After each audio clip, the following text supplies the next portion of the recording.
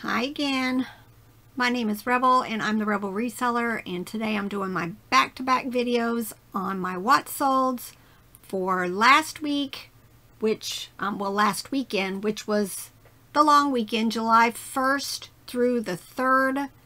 So, you got to take into consideration a lot of people are busy, a lot of people are outside visiting with family, so sales were down a little, but I'm still very content with how the weekend went. And, I'm always grateful for every single sale I make, because, there's lots of choices out there as far as platforms and items to choose from, and they chose me, so I'm very grateful. All right, let's see. I only sold on 2 platforms for the weekend, which was eBay. Of course, that's my first place for everything. Everything starts on eBay, and then I use List Perfectly to cross list to the other platforms, and then I sold on Mercari. I like sharing my what solds because not everything is high dollar for me. I sell a whole lot of items in my bread and butter. For me, bread and butter is $8 to $12. But if you think about it, every sale adds up. This is our primary income. So, I got to do what I got to do to make, to pay my bills. So, I've mentioned this before, but if you're new to my channel, my husband pulled a report, and last year on eBay only, my sales that were $8.99 or less. Now, I don't do free shipping, so that would have just been my sales before fees, but $8.99 or less paid my mortgage for the entire year. Just those sales and more. But, so those people who say I won't list for anything less than $25 or, I say this quite often, but I can find, $110 items before I'm going to find that one item that I can sell for $100. It's a little bit more work, but, I have a better chance of selling my items than finding that one $100 item. And I do find them, and those are great blessings, but, I enjoy selling plush in my bread and butter category because it's affordable.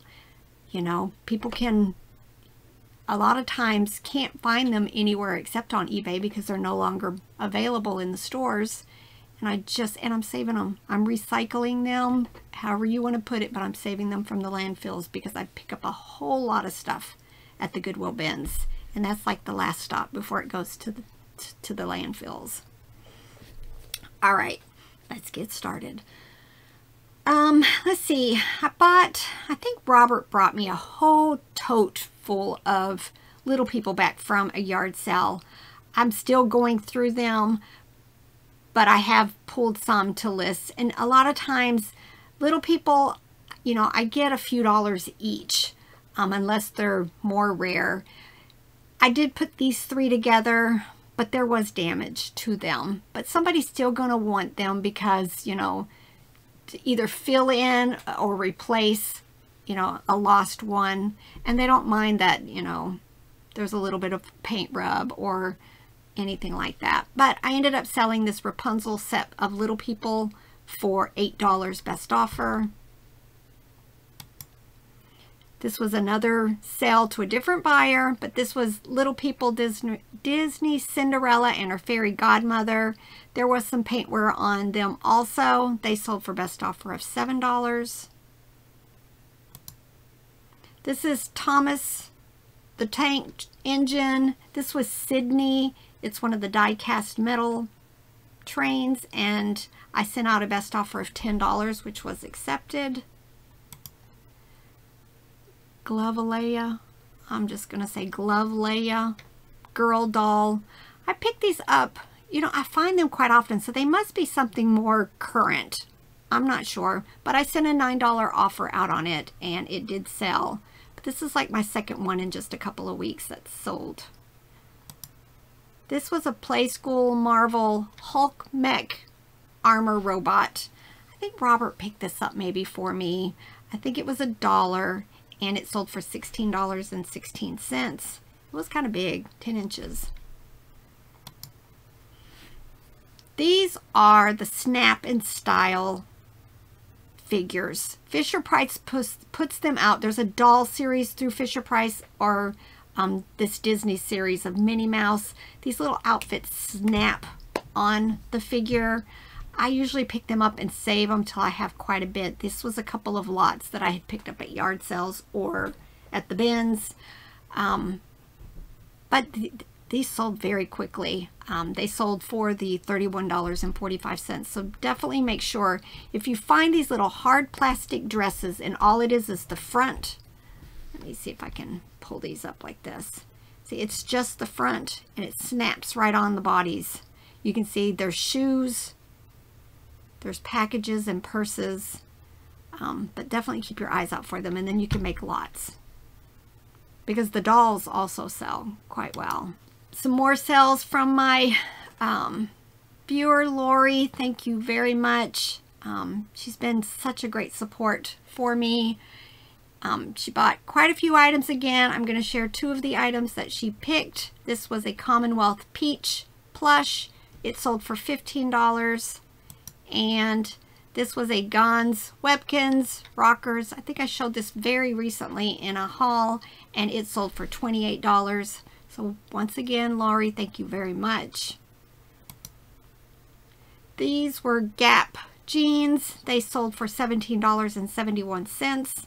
I'm selling, you know, quite a bit of clothing compared to how many we have listed.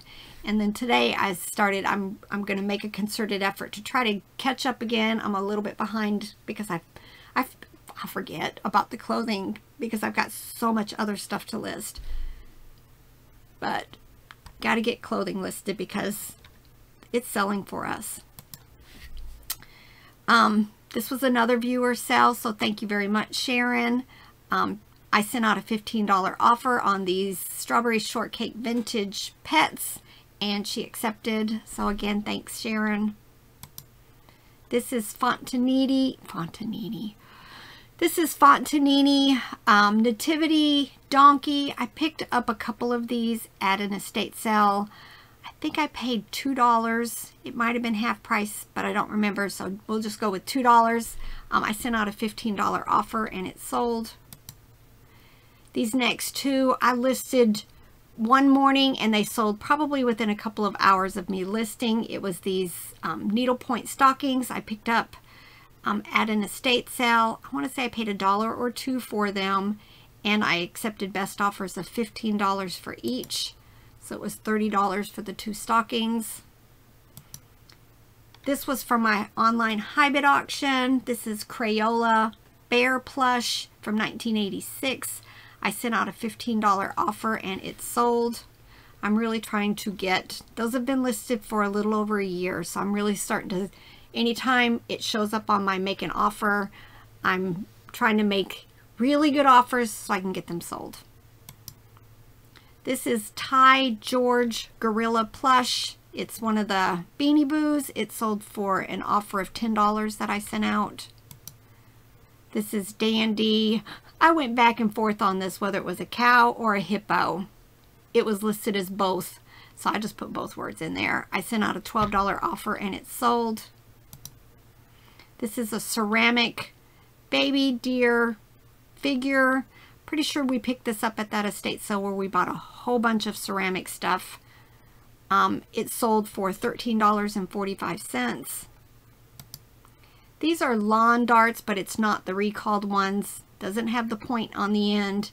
I picked these up at the bins, and I thought, you know, somebody who already has the set might want to increase it or replace missing ones, damaged ones. So I went ahead and listed it and sent out a $10 offer. This is Unipack monkey plush. It was large, 24 inches. It sold for $20.66. Probably something I picked up at the bins. When I say bins, for those of you who don't know, that's the Goodwill outlets where it's pay by the pound. We go on several sourcing trips a year and we fill up a trailer and I bring them back and I just list them as I have time. This is Kelly Toy Purple Sloth Hanging Plush, 20 inches from 2018. I sent out a $16 offer and it sold. These are Venezia women's jeans, size 3. They sold for $16.81. Again, almost all of these clothing items, I had ended them and relisted them, and then they sold within a day or two. These were Not Your Daughter's jeans. They sold for $16.81. This is a Pioneer stoneware ramekin. Little. Very little, as you can tell here. Very small. I always look up Pioneer Woman. There's tons out there, but they discontinue very quickly because a lot of them are sold in Walmart and there's always new colors, new designs coming out. So definitely if you see them at yard sales, check them, especially if they're cheap. I think I paid 50 cents or $1 for this, and it did sell for $6, but still, that's still a good profit. It all adds up, right? This was in a bag of stuff. I think Robert bought this for me at a yard sale. I want to say he paid either $1.25 or $2.25 for a bag, and it had Barbie stuff in it and Little People stuff and just all kinds of different things in there. This was from 2000 and it sold very quickly for $12. This is Kids Preferred. A lot of times Carter's is also now Kids Preferred, but it was just a cute little hedgehog. It sold for $8.05. Gift bags. I've talked about this, I think, on my live. When you're in yard sales and estate sales, go dig through the gift bags because sometimes you'll come across something like this. This was Pokemon Jigglypuff from 2000. I probably paid $0.25 for it, if not less, because sometimes I get a bundle of them and they'll say $1 for all of them. And it sold for $9. So definitely keep your eyes out for them. This was a Brooks Brothers shirt. I sold it, shipped it. I got a return on it for changed mind. Listed it, sold it immediately. Again, $10.25. And then this is Fisher Price.